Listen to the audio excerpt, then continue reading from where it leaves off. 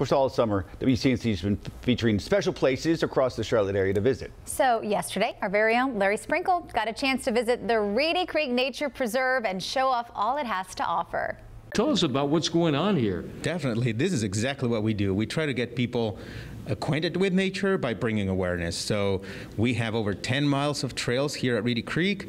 We do nature programs for families, for young kids, for adults, just to experience and put their hands onto nature and understand that we are part of the environment. And these critters are here for us to enjoy and respect. And yeah, it's amazing because there's a lot of hands-on here. Take a look at this over here.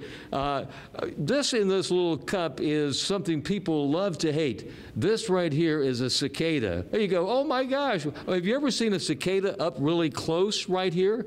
Isn't that pretty amazing? Under the microscope, kids can, adults can get a view of this. Cicadas under the microscope. This was just found. Let's get a close-up shot. Turn that around. Tell us about that right there. So this is a spicebush caterpillar, and this will turn into a beautiful butterfly. But the thing is, it has what appear to be eyes. They aren't real. Correct. It has fake eyes, so it's pretending to be a snake, at least hoping to disguise predators so they won't eat this cutie here. All it is a little bitty caterpillar that wants to be a snake so he can keep predators away.